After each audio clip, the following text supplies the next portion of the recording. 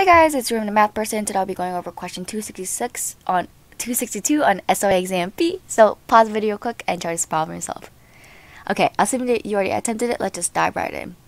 This question asks, the number of traffic accidents occurring in any given day in Coralville is Poisson distributed with mean 5. The probability that any such accidents involves an uninsured driver is 0.25, independent of all other such events. Calculate the probability that on any given day, Coralville, there are no accidents that involve an uninsured driver. Okay, so this one, I don't think it's too bad. Actually, it's not bad at all, because they're saying the probability of, the number of traffic accidents is Poisson distributed with mean is equal to 5 for all the patients, right? All the residents, right? But so what would it be for a population of uninsured drivers? That's just equal to 5 times 0.25, right?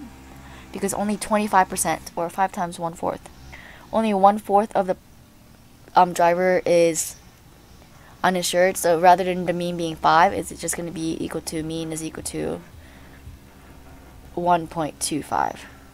Yeah, 5 over 4. Yeah. So then we can just use.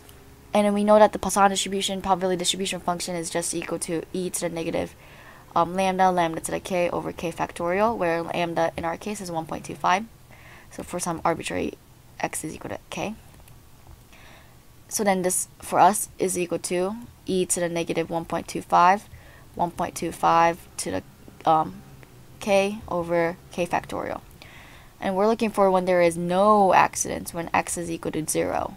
So this is equal to e to the negative 1.25 to the 0 over 0 factorial, which is just e to the negative 1.25, which is approximately equal to 0.2865, which is approximately equal to 0.287, which is our answer, E.